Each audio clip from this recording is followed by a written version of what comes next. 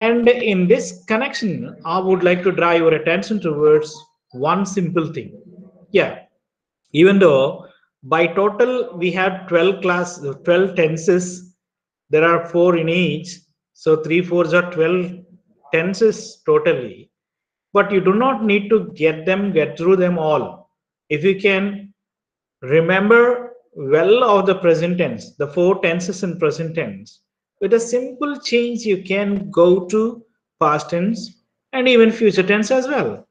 For example, I'm going to show you now. So now it is simple past tense. So can I ask you to remember or recapitulate the structure of a sentence in simple present tense? Yeah, if you can remember well, my friends, the structure of a sentence in simple present tense is subject plus V1 plus object. So V1 is otherwise called as present tense main verb.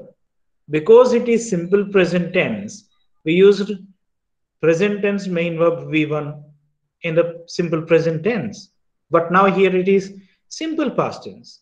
So you can simply exchange with V1 to V2. V2 is otherwise called as past tense main verb. So that structure can be subject plus V2, that means past tense main verb plus object. Such a simple structure with a simple change in place of v1 you write v2. That is a, you can, if you can adopt a simple change, you can get the past tense structure of the corresponding past tense. Right, now let us see. And when we want to make an interrogative sentence a negative sentence, you know that we need an auxiliary verb. But if you can see very like this subject plus v2 plus object, all right, I have written an example here. She lost her purse. She lost her purse. She is the subject, lost is a verb, her purse is an object. We hardly see any auxiliary verb, helping verb in it. But to make an interrogator negative, we need to have the help from, should be taken from an auxiliary verb. We don't find it. But remember, my friends, every V2 is nothing but it is the product of V1 plus did. Here, example, lost. So lost is nothing but it is the product of lose plus did. So with the help taken from this did, we can make an interrogative sentence and a negative sentence as well. Right. Let's go back to speak about even the structure. Subject plus V2 plus object. So if I can write an example here, she, subject, lost is V2, her purse is an object. She lost her purse is an example. Yeah, it is a statement ended in a full stop. It is an affirmative sentence. Right. Now, we would like to make an interrogative sentence and a negative sentence. Yeah. And in the last class, I told you what is the biggest difference between affirmative sentence and interrogative sentence. As far as the structure of it concerned is the first two, subject plus helping verb plus main verb plus object. That pattern is for affirmative, whereas the first two they interchange the places. It's like not the subject plus helping verb, but it is helping verb plus subject. So the first two they will interchange the places, and you can help with the help taken from this did helping verb. You can make an interrogative sentence. See, if you can take this did out, what remains here? So lost is equal to lose plus did. If you can take this did out, lose remains. So did she lose her purse? So because it is an interrogative sentence, it is ended in a question mark. So did she lose her purse? It is an interrogative sentence. Whereas when you want to give a negative response to this, and you have to add not to it, where to add this not? A not is always added after the helping verb. Again, in this case also, we have to take help from this did. Yeah, she did. Because you would like to make a negative sentence, you have to not add not here. So she did not lose her purse is a negative sentence. That is the negative response. So did she lose her purse is a question. Yes, she lost her purse is an affirmative. No, she did not lose her purse is a negative sentence, right? Now,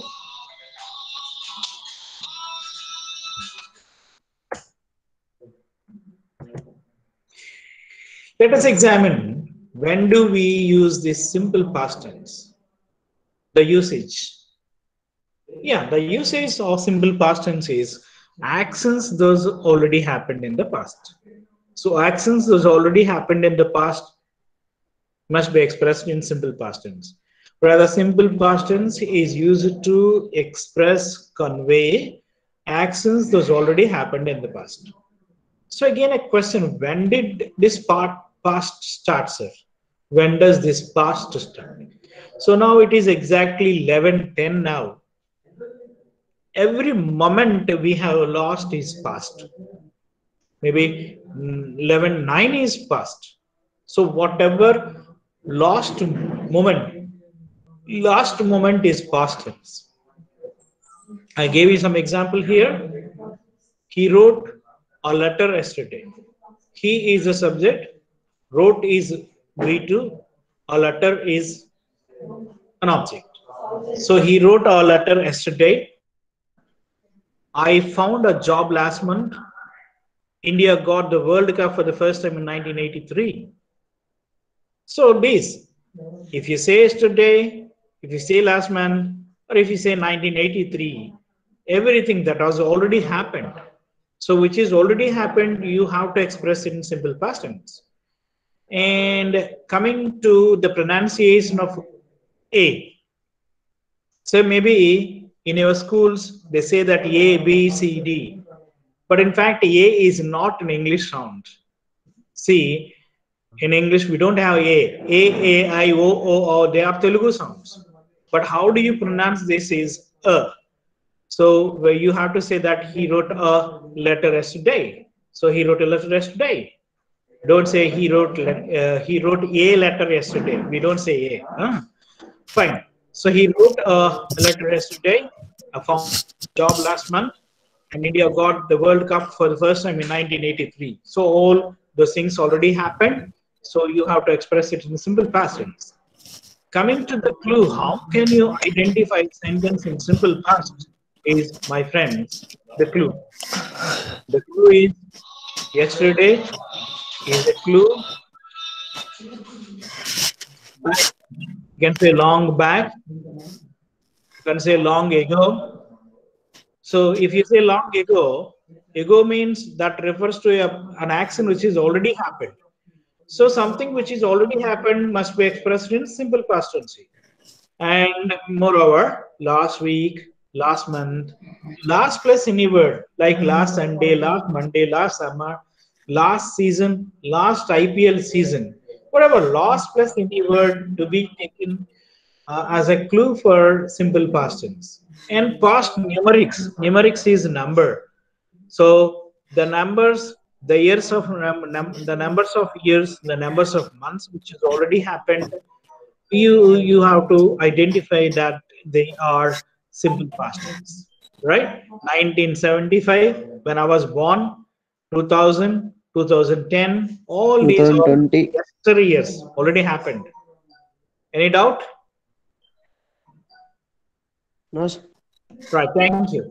So this is where we have discussed simple past tense. Now let us discuss the next past continuous tense, or which is otherwise called as past progressive tense. Yeah, even in this connection, I can ask you to remember the structure of a sentence in present continuous tense. Yeah, if you can remember well, my friends, the structure of present continuous tense is subject plus am, is, are plus V4 plus object. Yeah, that is because present continuous tense, we used present tense be form verbs am oblique is oblique are. But no, this is past tense, past continuous tense. So in place of present tense be form verb, you have to use it past tense be form verb, which is was or were. Yeah. So the structure now, subject plus was or were plus V4 plus object. And even in this connection, I can tell you what the pronunciation of WERE. Don't pronounce it as were. It is not were, it is were. Could you please repeat after me? Where? Hello, audience. Where? Where? Where? Where? Where? Where? Where? Where? Yeah, that's good. So subject plus was or were plus V4 plus object. That is structure of past continuous tense or past progressive tense. And if you have was or were an oblique here, where to use was or where to use were. Yeah, here I have a given hint. In the subject I, he, she, it, they takes was after them, whereas the other subjects we, you, they take, they accept were after them, right? Now let us make an example. She is the subject. After she it was. She was. Paint plus ing is equal to painting. She was painting a picture. She was painting a picture. That is an affirmative sentence. Yeah. Now let's make an interrogative sentence. Yeah, we have discussed many times that we have to change the word order, the first two words order. It is not 1, 2, 3, 4, but rather 2, 1, 3, 4. If you can change the order of the first two words, you will get interrogative sentence. In place of she was painting a picture, you can change was she painting a picture and end it in a question mark. That is an interrogative sentence. And when you would like to make a negative sentence, yes, you have to add not after the helping verb. So what is the helping verb here? Was is the helping verb. She was. Because you would like to make a negative sentence, you have to add not here. She was not painting a picture. She was not painting a picture is a negative response. So this is as far as the structure and a question, positive response, and a negative response. And coming to the usage of this past tense, past continuous tense. Even for this also, I can ask you to remember the usage of present continuous tense. No, I'll tell you. Present means prastutam, continuous means konasagutundi. So prastutam konasagutundi. At the time of speaking, maybe what I am speaking now, what the things going on at this moment, we have to express in present continuous tense. But this is past continuous.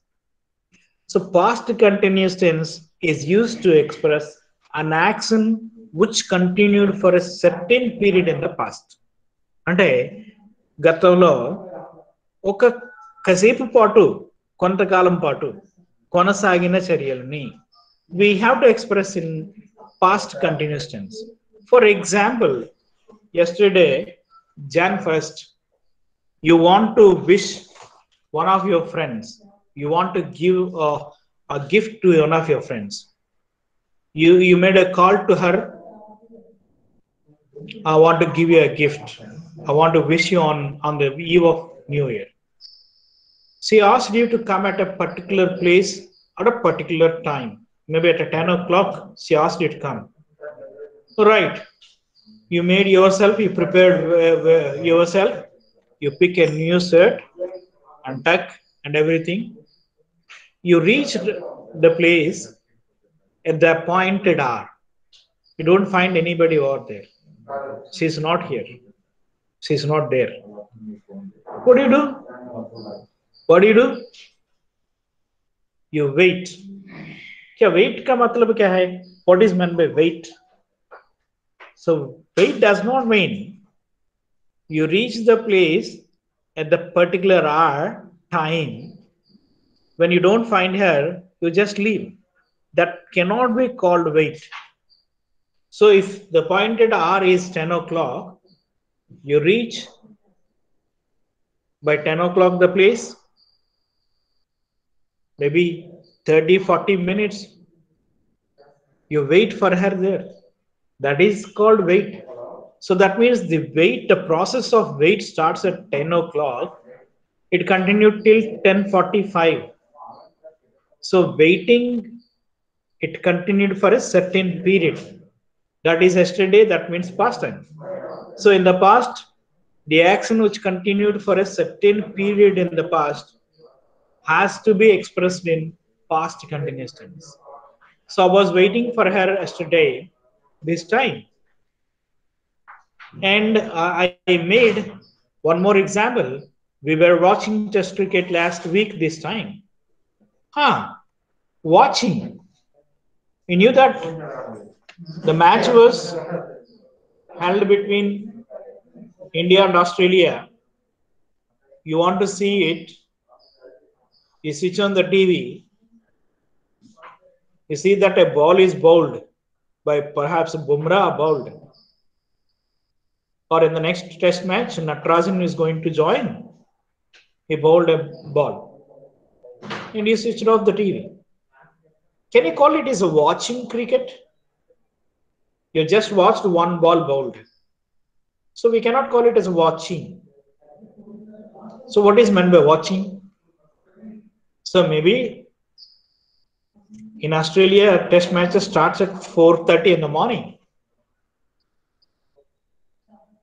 So maybe at 6:30, the time you wake up, you just wanted to know the score and you switch on the TV. You see that a few overs been bowled. If it is spin bowlers, maybe they can bowl 14, 15 overs on an hour. If it is fast bowlers, it is hardly they can do 12 hours, 12 overs an hour. So you watch those 10 hour, 1 hour, 10 hours, 15 overs been bowled. That we can call it as watching. So in the past, for a certain period, like 45 minutes, 1 hour, 1.5 hour, it went on well. That we call it is continued. So an action which continued for a certain period in the past, that you have to express in past continuous tense. So we were watching Test cricket last week this time. So last week ఈ పాటికి మేము cricket చూస్తూ ఉన్నాము. So what is meant by చూస్తూ ఉన్నాము? The sentence itself is telling you that it is continued for a while. For a while, it continued. So those sort of things, so those sort of actions that you have to express in past continuous tense. And coming to the clues, my friends, while is a clue. WHILE. For that, I made one more example, coding using while. While I was waiting, if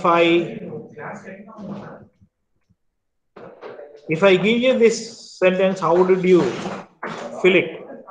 While I'd asked for our teacher, she met me. So while నేను మా teacher కోసం wait చేస్తూ ఉండగా, so that means that is she met me, that is already past tense, that had already happened. So wait is not, it cannot be done in a moment of fraction of moments. Wait, the word wait is, it requires language, it requires continuity, wait itself. అదే చెప్తున్నాను కదా, ఇలా bus దిగి 10 గంటలకు అమ్మాయి రమ్మంది కదా అని అక్కడికి వెళ్ళి అమ్మాయి లేదు కానీ వెంటనే వెనక్కి వచ్చి నేను వెయిట్ చేశాను అని అంటాను కుదరదు. ఎందుకంటే వెయిట్ అనే పదంలోనే longevity, it has longevity, continuity in it. So here while I'd ask for our teacher, so you can use wait. So while I'd ask wait for our teacher, she met me. So here you can say that while I was waiting, you say that I was waiting. And even with the pronunciation of I, in Telugu we have I, that is Telugu sound. Don't substitute the sound in English language. Don't say I was. No, I is not in English language. It is ours. You say ours. Can you please try ours? Hours. Hours. I was waiting. Hours. I was waiting for the teacher. I was waiting. Good. Fantastic. Fantastic. So don't say that I was waiting. I is Telugu sound. Yeah. Likewise, we have some more clues. Any past clue plus this time. Say here yesterday, this time. Yesterday is a past clue.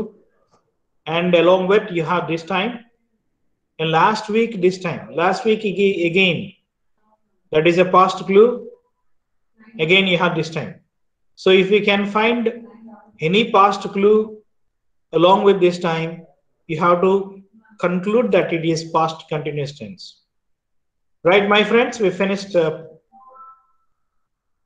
past continuous tense. Now it is past perfect. Yeah, the same rule applied here. I'll ask you, remember the structure of present perfect tense. Subject plus, have or has plus, V3 plus, object. Yeah, because that is present perfect tense, where you're supposed to use present tense have form verb have or has. But this is past perfect tense, where you are supposed to replace that have or has present perfect, present and have form verbs with past tense have form verb. Fortunately, we have only one past tense have form verb had. So we have replaced have or has with had. So you can have the structure now, subject plus, had plus, V3 plus, object. That is the structure of past perfect tense. Now let's make an example. She, of course, whatever the subject you have to copy had. She had, and V3, paint, painted, painted. So she had painted the picture. She had painted the picture. It's a statement, it's an affirmative sentence. Again, when you want to make an interrogative sentence and a negative sentence, we have to make use of the auxiliary verb here had. Again, when we want to make an interrogative sentence, you have to interchange these two. So in place she had, you have to write had she. So you start with auxiliary verb had, and the subject is she, had she, and you please copy the rest, painted the picture. So had she painted the picture, ended in a question mark, so it is an interrogative sentence. Fine. And now a negative response. When you want to say no, you have to add not. Not after the helping verb. She had, because you want to make a negative sentence, you have to add not here. She had not painted the picture is a negative response. That's good. Now let's find out, when do we use past perfect? Yeah. While we were discussing simple past, I told you simple past is used to refer actions which are already happened in the past. That's wonderful. Right, you learned. But there is a slight difference. When you want to speak about two things which are already happened in the past, and provided they must have a connection. So you want to speak, you want to refer about two things which are already happened in the past. If you want to express, if you want to express the first action, it must be expressed in past perfect, whereas the second must be in simple past tense. I'm going to tell you how it is. For example, you want to go to Hyderabad. You booked a ticket to Godavari Express. Maybe it is at 5 o'clock in the evening. So you are little late in starting. You delayed your starting. Resultantly, even the traffic was so heavy in the evening, you couldn't reach the station in time. What happens, my friends? क्या क्या होता है? If you don't reach the station in time, what happens? The train left the station. Train వెళ్ళిపోద్ది. So that happened. That happened. So now you want to refer two things. One, you reach a station. Second, the train left. These are two, somewhere they are connected with your life, right? So let me tell what happened first. Here, I missed the train. You said I missed the train. What it is meant by miss the train means that you were late. The train had already gone. So two things happened. First, train gone. Second, you reached. These are the two things happened in the past. See, when two things happened in the past, one, the first thing happened must be expressed in past perfect. Hence, I said the train had left. Already I have added for emphasis. The train had already left. What happened next? I reached the station, that it is in simple past tense. So the train had left, already left, that is past perfect. I reached the station, simple past tense. So my friends, like this, if there are two things happened, when you want to speak about the first thing happened, that you have to express in past perfect tense. Whereas when you want to refer the second action happened, that you have to express in simple past tense. So also, I have given you one more example on an instance. Rohit had finished his century before I switched on the TV. Yeah, the match is being conducted between India and some other country, Australia. He knew it little late. So by the time you knew and you switch on the TV, Rohit Sharma so quick, right? He had already finished his century. So two things happened.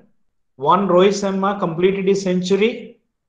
Second is you have switched on the TV. So when you want to refer to these two things and check what happened first and what happened next.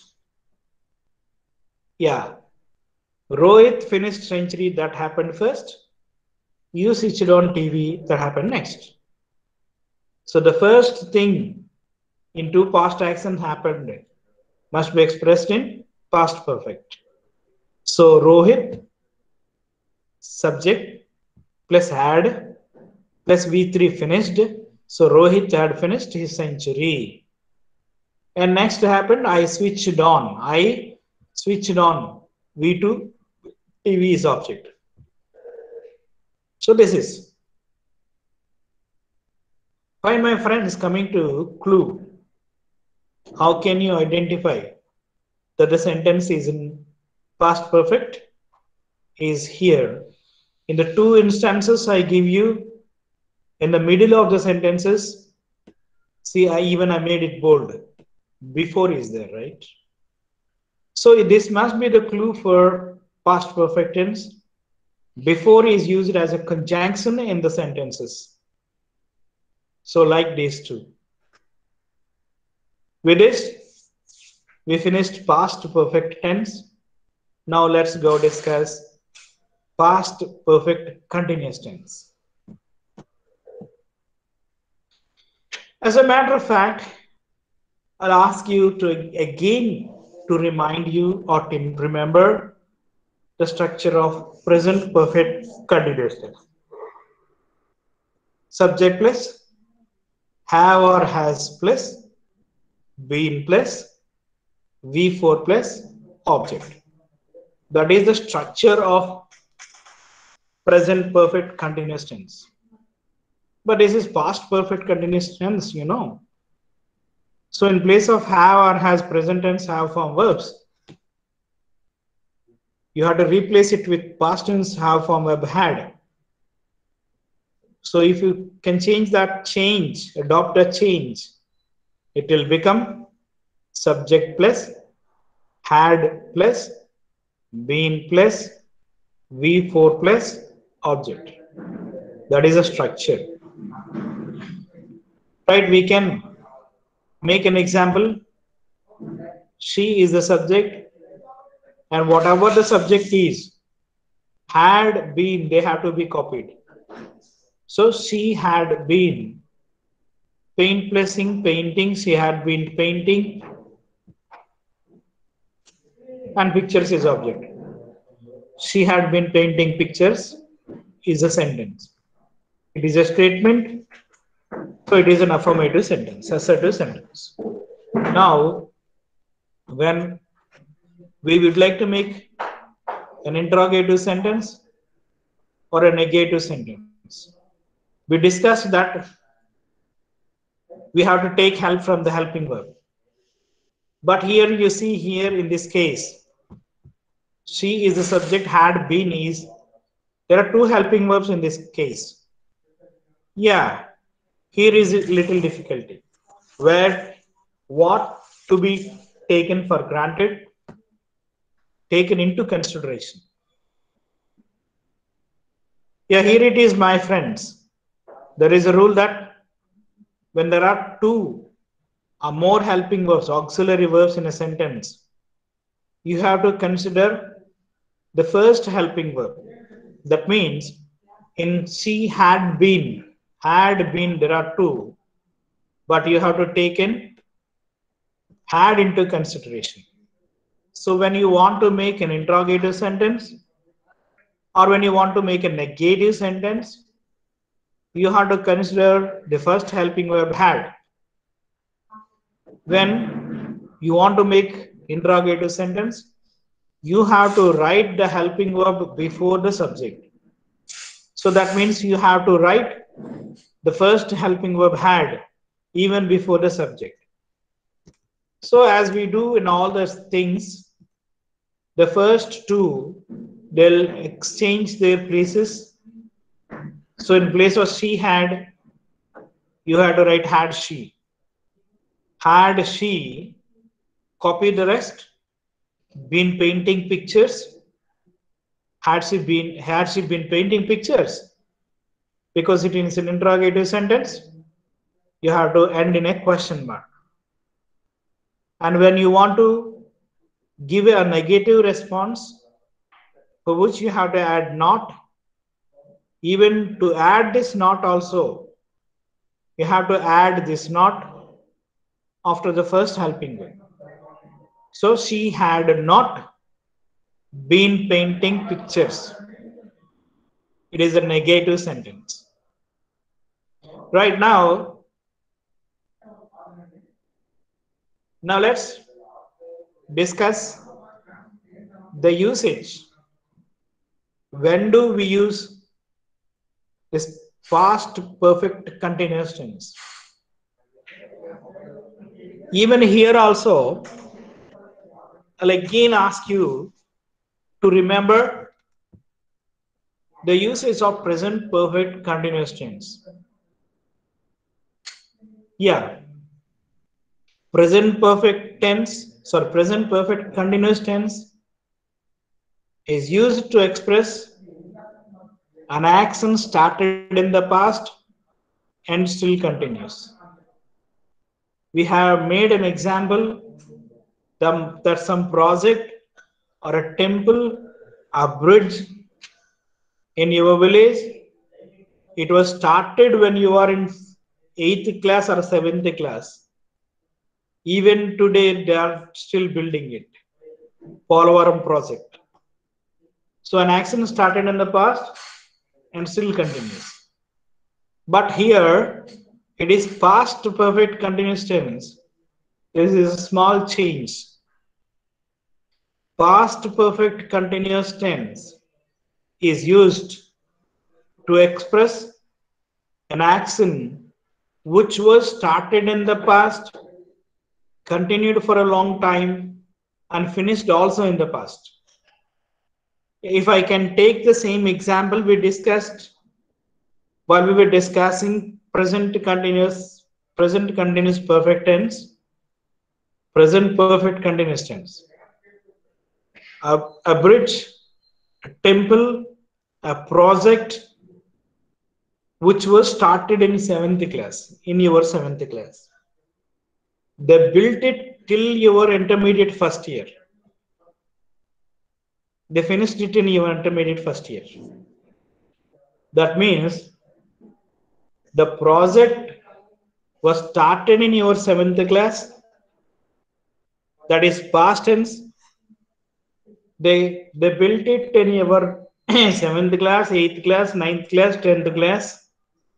They finished it in your intermediate first year, past tense. So an action started in the past, continued for a long time, like 5 years, finished also in the past. Those sort of event actions should be expressed in past perfect continuous tense. I can give you some example here. I'm sorry. We had been learning Hindi from our 7th class to 10th class. Even I can add here our. Yeah, we have been learning Hindi from our 7th class to 10th class. Yeah, we started learning Hindi in our 7th class, past tense. We learned Hindi in 7th class, 8th class, 9th class, 10th class. So like 4 years we have learned it, and now we have quit learning it. In 10th class we have left it. Now we are not learning it. So an action started in the past in 7th class. It continued for a long while, like till 10th class, 5 years or 4 years it continued, and finished also in 10th class, finished also in the past. Those actions should be expressed in past perfect continuous tense. So also I had another example. They had been living here between 2000 and 2010. So they had started living here in 2000, which is past. They have lived here for 11 years till 11 years, a long time. 11 years is a long time in life. And finished, they have shifted from here to some other place in 2010. So that means they live here from 2000 past tense to 2010 past tense.